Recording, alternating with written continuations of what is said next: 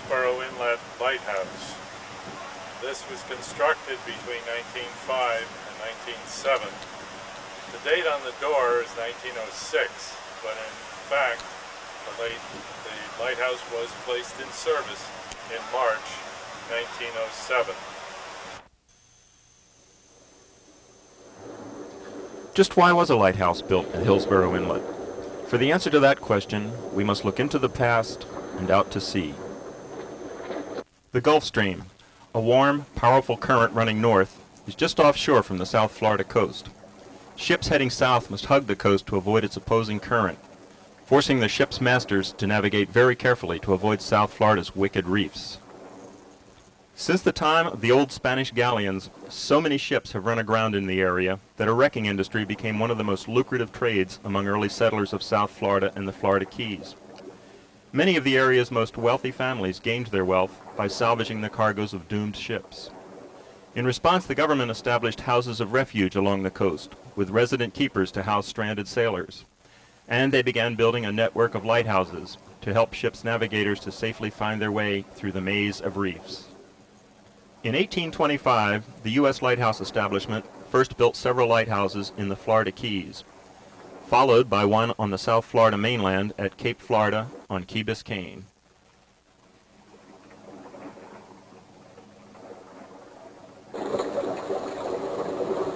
The Cape Florida Lighthouse has the distinction of being the oldest structure in South Florida.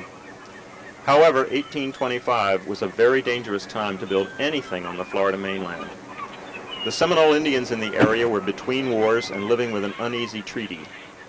10 years after the lighthouse went into service, the Second Seminole War broke out, and its full fury arrived at Cape Florida late in the afternoon of July 23, 1836, giving it the added distinction of being the only lighthouse ever to be attacked by Indians. The head keeper, John DuBose, was away on leave in Key West with his family to celebrate his birthday. He had left assistant keeper John Thompson and an old black man, Aaron Carter, to watch the light. Suddenly, a war party of about 50 Seminoles appeared from the brush, muskets blazing. The two men locked themselves in the lighthouse and fired back at the Indians.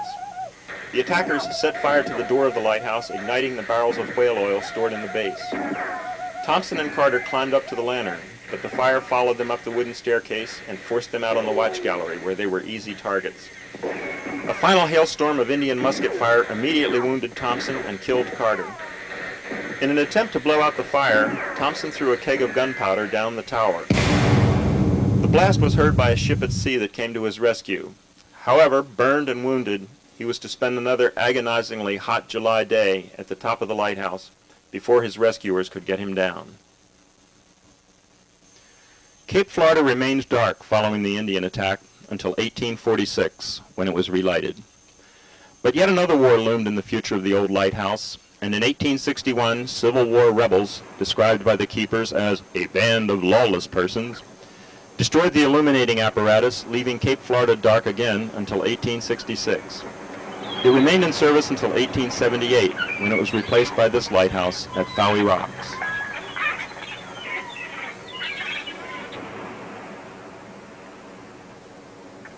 Roughly 100 miles north of the Cape Florida Lighthouse, the government built the Jupiter Inlet Lighthouse. Completed in 1859 at the mouth of the Jupiter River, this lighthouse guides shipping past yet another treacherous reef between the Gulf Stream and the South Florida coast. Jupiter's reef posed a tremendous obstacle to Florida's coastal shipping. Congress recognized this in 1853 and authorized $35,000 for building a lighthouse at Jupiter Inlet. George Gordon Meade, who would achieve greater fame as the victorious commanding general of the Army of the Potomac at Gettysburg, designed the Jupiter Inlet Lighthouse as a young lieutenant in the Army Bureau of Topographical Engineers. Meade's plan called for a brick tower 90 feet high that was later changed to 105 feet. It had an iron stairway and was furnished with a flashing Fresnel lens.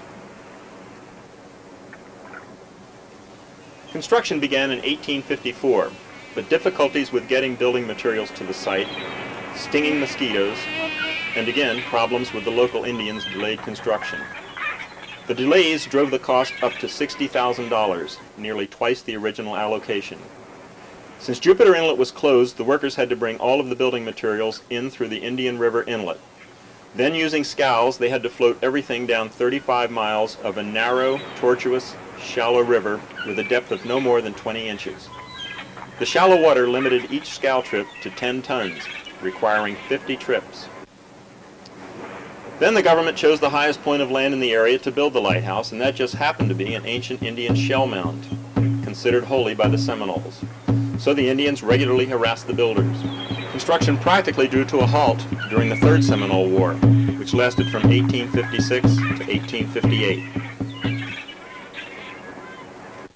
The first keeper ignited the lamp, which stands 146 feet above the sea, on July 10, 1860, and the Jupiter Inlet Lighthouse began its long, proud history.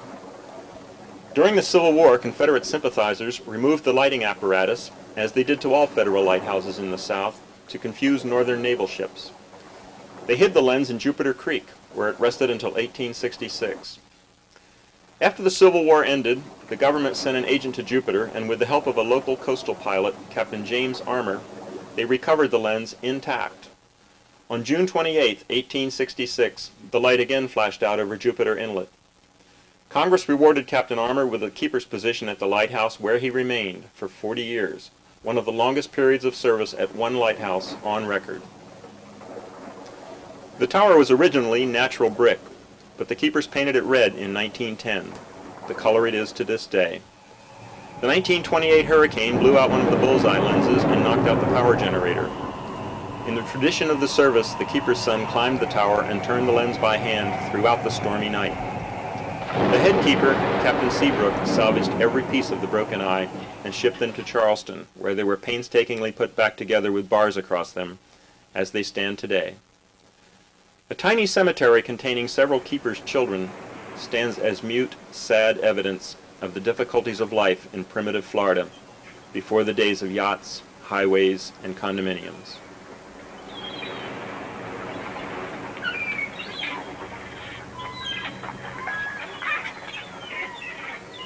A time not so very long ago, when Florida was young, wild, and even dangerous. A time when even the mail had to be carried from Jupiter Inlet to Miami by foot. They were known as the barefoot mailmen, and they became colorful legends of their time as they actually carried the mail to each tiny settlement along South Florida's coast by walking along the beach in the late 1800s. This, the most lonely of all mail routes, presented many challenges. The rugged carriers found resting places and spent their nights at the occasional houses of refuge. They kept rowboats dragged up on the sand at South Florida's many river inlets. On October 11, 1887, barefoot mailman Jim Hamilton arrived at the lonely Hillsboro Inlet and found his boat tied up on the opposite shore. There was only one thing to do. Jim stripped off his clothes, dropped his mailbag beside them, waded out into the inlet, and swam into history. James E. Hamilton was never seen again. Investigators reported alligators in the vicinity of the inlet, but sharks often swim into the inlet searching for small fish. He could have simply been caught by the current and swept out to sea. Whatever happened to Jim Hamilton remains a mystery. Had there been a lighthouse at the inlet with keepers on duty, perhaps his story would have ended quite differently. But only the mute early residents of Hillsboro Inlet were there to witness the event. There would have been a lighthouse at Hillsboro on that fateful day, had Congress acted on the recommendations of the Lighthouse Board. 2 years earlier, in 1885, the board had begun its annual appeal to Congress for $90,000 to build a lighthouse here. But for 16 long years, the appeals fell on deaf ears. Perhaps Jim's untimely death was not in vain, but added even more pressure to the need for a lighthouse at Hillsboro. South Florida was already bulging at the seams with growth and changing into the world's vacation playground that we know today. In 1896, Flagler pushed his railroad into Fort Lauderdale, which had grown into a bustling community of over 100 persons with its own school. The city of Miami was growing ever larger. Topsails, or the smoke from steamers, was always in sight on the ocean, and many of those ships found their way onto the reefs between Hillsboro and Fort Lauderdale. This was obviously due to the dark transit between Cape Florida, 40 miles to the south, and Jupiter Inlet, 50 miles to the north. Further, more and more small boats were using the sandbar-filled inlet for access to and from the ocean. Finally, in February 1901, Congress approved a first-order light at or near Hillsboro Point, at a cost not to exceed $90,000. The Lighthouse Board surveyed the site, paid the two owners of the land $150 each for their parcels, and developed the design for the lighthouse. Russell Wheel and Foundry of Detroit, Michigan cast all of the parts in Detroit and shipped them individually to Hillsboro Point by steamer. In Hillsboro, J.H. Gardner, a New Orleans contractor, put the parts together like a gigantic erector set. All of the parts had numbers, and each had to go in its exact place. The lighthouse that they built was beautiful. It was graceful and light, yet strong and durable.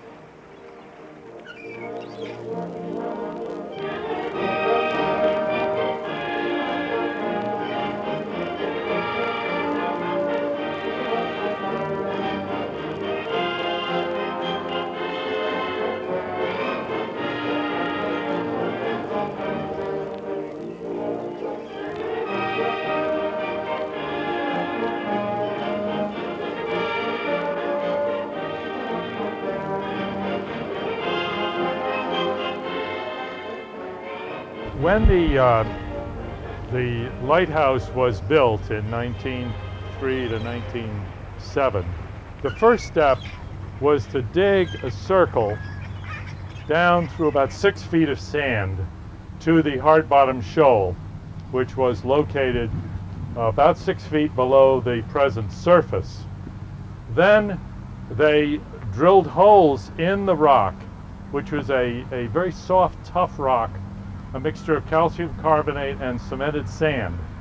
They drilled holes in there, set bolts into the holes. I think they screwed them in, as they have done on what's called the screw pile lighthouses.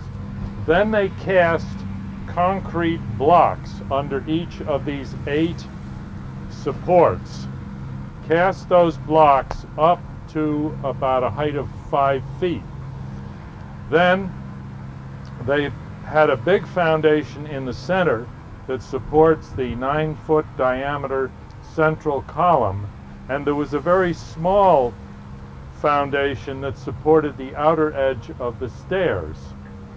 When they finished that, the wooden forms were held until the cement was really hardened. As they were pouring the concrete, they set bolts in the top of the foundations, and we can show those right over here.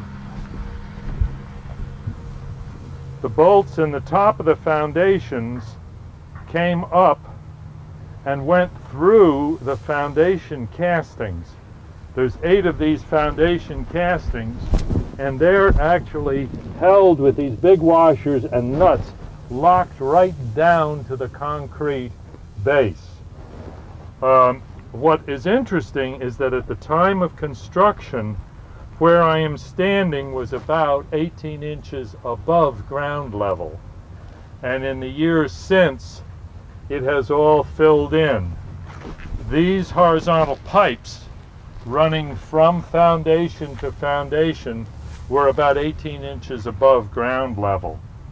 And it looks like it's all one piece, but it's not. This is a foundation casting. This is a pipe that went into the casting and carries the weight of the tower.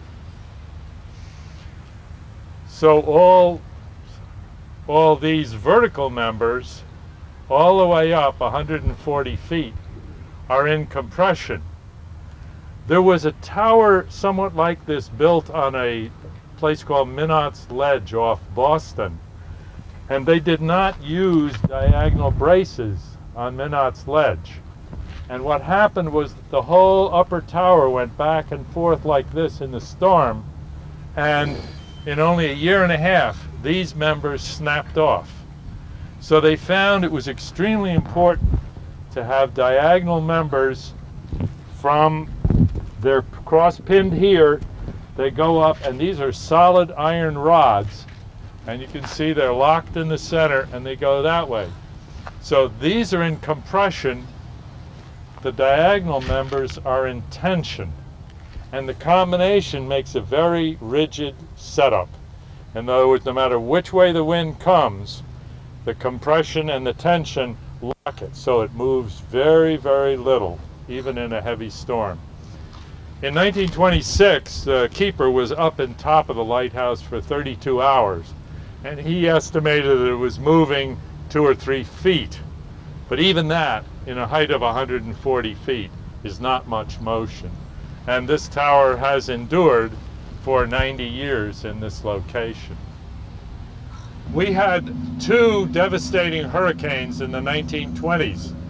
The first was in 1926, shortly after the lighthouse was electrified. The keeper was up in the tower 32 hours. The waves were so heavy that they washed all the sand away and exposed this much of the foundation. All the sand from here out was gone. And they tried desperately, because Florida has lost a number of lighthouses due to erosion under the foundations.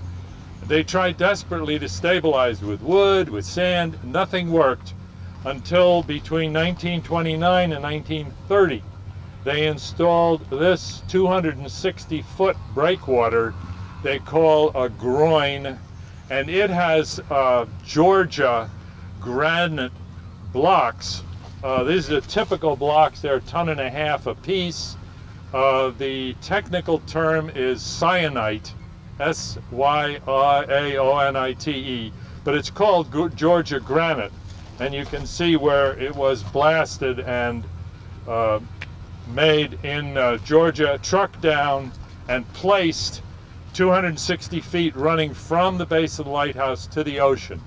That has stabilized, and the sand has gradually built up over the years since 1930, stabilizing this point of land. Captain Alfred Berghill served as the first head keeper of the Hillsboro Lighthouse. Berghill arrived on the station during construction and served from 1907 until Thomas Knight relieved him on August 1, 1911. Keeper Knight moved his family to this station from his last assignment at the Cape Canaveral Lighthouse. Tom's brother Eugene, a salty old sea captain known as Cap, had spent most of his life on the high seas. When Eugene retired, he opened a restaurant on an island just north of Hillsboro Inlet and named it Club Unique. The island was the perfect location for the old seaman. His restaurant could only be reached by boat. Legends abound concerning Cap's involvement with smuggling, rum running, and other shady activities. During Prohibition, Club Unique became a speakeasy where drinkers could slake their thirst outside of the law. Local gamblers paid 25 cents for a lifetime membership in Cap's private gambling club, and by 1951, Captain Eugene Knight had signed up 8,000 gamblers. No one knows exactly when people began referring to the restaurant as Cap's Place, but that's what it finally became. Its colorful proprietor lived out his days sitting in his favorite chair in the kitchen, wearing his trademark bib overalls, spinning yarns and telling his endless stories of the sea. His waitresses worked barefoot through the 60s until local health department rules actually forced them to wear shoes. Cap's Place has now become a historical landmark. It has some of the last natural foliage in the area, and you can still only get there by boat. Hillsboro's next head keeper presents us with a baffling mystery. A bronze plaque on the station lists all of the head keepers. According to the plaque, Captain Judge Beckton Isler assumed command in 1920, thus replacing Tom Knight. However, their daughters, Ruth Isler, Mary Knight, and Zora Isler, clearly remember their fathers working side by side through the bootleg era of the 20s and into the population explosion of the 30s. The 3 women paid a historical visit to the station in 1976, and all had wonderful memories of being children growing up at the Hillsboro Lighthouse station. I remember in the early 20s, the beach road was only a gravel road that led to the beach area. and the road north was a rutted sand road that ended here at the inlet. All of us children learned to swim at an early age. We were always in the water. We all had learned how to row a boat. We'd go up and down the canal. You know how kids are, always exploring. And because we swam so much, we didn't have to take a bath very often. When we did, usually in the wintertime, my mother would heat the water on the stove and pour it into a No. 2 wash tub. We'd giggle our heads off as we'd take a bath together. The children at the lighthouse station did have to go to school. If there were 9 children, the government would build a school and hire a teacher. There were 3 keepers' cottages constructed between 1905 and 1907. And of those 3, 2 of them are still here. They were designed using the technology of the called houses of refuge, designed to stand on exposed coasts. And if you look carefully, you can see the roof comes down like a shoebox over the first story. And there's actually second-story windows in there you can't see. But the idea was to make a building that was very, very strong and could withstand hurricanes. And these have. They've withstood hurricanes for 90 years.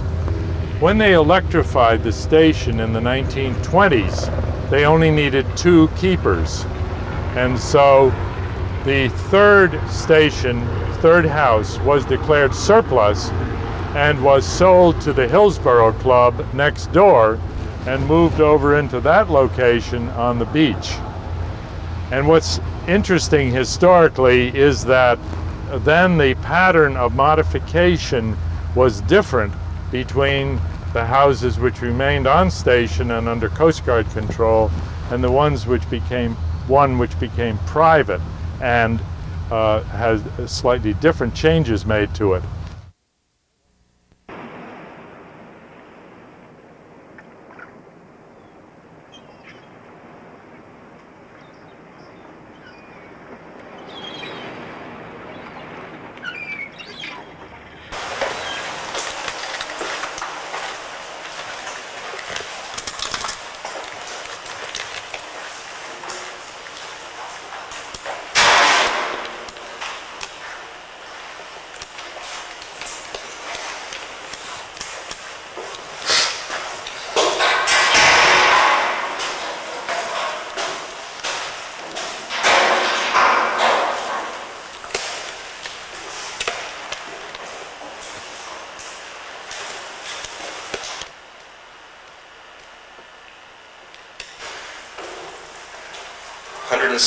Steps.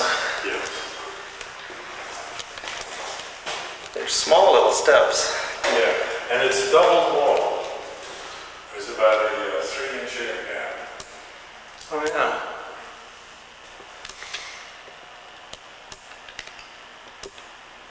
Pretty little brackets. Yeah. The stairs are numbered between landings. So apparently they're made up in sets between landings to help with the construction. Huh.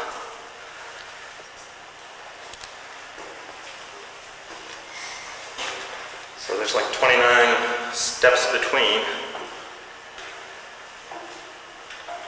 and the landing is 30.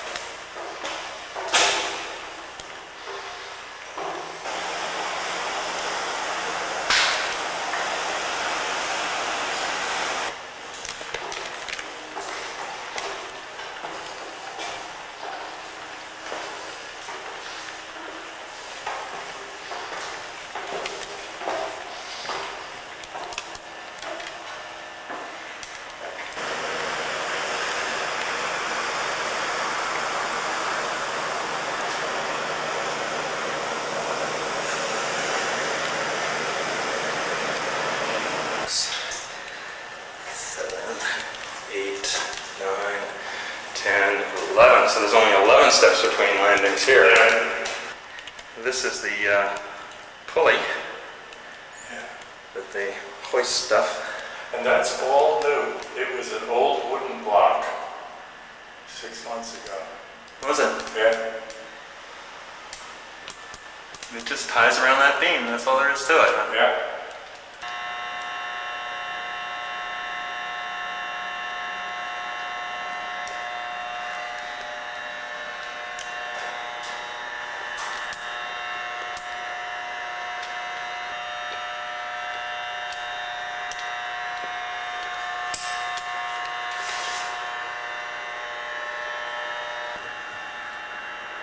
This is the beautiful clamshell type Fresnel lens, which represented the very latest in optical technology at the turn of the century. The lens is composed of 356 pieces of optical glass. The most complex is the central bullseye, which is split in half. But while it looks like many pieces, it's only 2 pieces of glass, which was cast and then polished for weeks to give it smoothness and the ability to focus the spherical rays from the lantern into a horizontal beam along this focal path. Then there are some segments of brass retainers, and they're machined to hold hundreds of pieces of optical glass. They're all triangular in shape, slightly curved, and again polished to refract the light so that the light coming off the lens strikes these and comes out in a horizontal beam. The end result is a horizontal beam of tremendous strength and range. When this light was originally lit in March 1907, they used it was called an IOV lantern, very much like a modern Coleman lantern. It had an asbestos mantle, and the kerosene was vaporized and burned with a brilliant white light in the mantle. And that beam, then the rays come out in a spherical pattern. This lens focused them into a horizontal beam equivalent to 550,000 candles. The beam on a good night could be seen almost 15 miles at sea. And when was this little twister put in? Apparently the gears wore out about 1988, and when they went to repair them, they discovered that 80 years of sun had evaporated a lot of the mercury and had poisoned the atmosphere up in here. So they had a crisis situation. The atmosphere in here was unsafe for repairing the turning mechanism for this huge 9-foot diameter Fresnel lens. And at the same time, they had to get it working again in a hurry. And so the solution was to install a rotating airport type beacon, mounting it on the seaward side of the lantern gallery. And for the almost past 10 years, the light from the Hillsboro Lighthouse has actually come from that small rotating airport beacon rather than the huge lens. It's got a little miniature Fresnel in it. Yeah, yeah.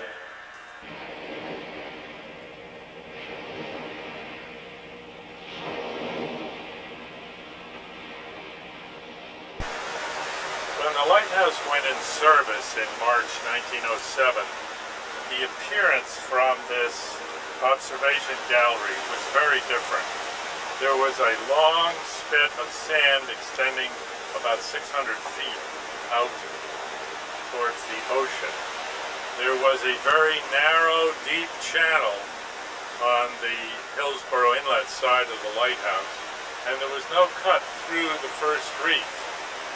So for the first really 40 years, the only way for deep draft vessels to get into the dock at the lighthouse or get in through Hillsboro Inlet was to come in what was called the back door. And that was to come inside the reef, way down the beach, and sail up parallel to the beach, and then come up to the dock. So inside of that white water there. Inside of the white water is the reef, and the two vessels approaching the reef right now, one of them is a commercial fishing vessel, the other is a sport fishing vessel, but they're going through a cut that was made in the reef or hard-bottom shoal during the 1960s. And until that cut was made, there was only 3 or 4 feet of water at best over the reef. The inlet is extremely restless and requires regular dredging to keep it open for the busy traffic of ocean-going yachts and fishing boats. In its natural state, the inlet fills with sandbars. Many old-timers recall wading all the way across the inlet as children. In the 1950s, local charter boat captains and crews actually waded into the inlet and dug out a channel by hand at low tide. In the 1960s, the Hillsboro Inlet Commission built a strong 400-foot jetty opposite the lighthouse, composed of heavy wooden beams bolted together and reinforced with granite boulders. They began dredging operations that continue to this day. This current dredge is 26 years old. It began working on the inlet in 1984 and toils away at the shifting bottom every day. The dredge's power plant is dedicated to moving sand from the inlet onto the beach. It has no power to move itself and no propeller. It moves by having its workboat crews place anchors. Then the dredge's captain hauls in or pays out the anchor cables to move from one position in the inlet to another. It is hard work, and the next nor'easter shifts the bottom all around again. The lighthouse patiently watches over all of these bustling, ongoing activities with equanimity. With the passing of the years, this old sentinel has seen many changes at the inlet. If it could speak, I wonder if the lighthouse would be pleased. Would it delight in being at the center of South Florida's exciting development? Would it be proud of being the landmark for the parade of passing yachts and fishing boats? Or would it long for its days of isolation, when little girls ran to dip the station's flag at the passing of an occasional boat? When it looked down on a sandy road to the beach that ended here at the inlet? And when its cottages rang with the laughter of the keepers and their children?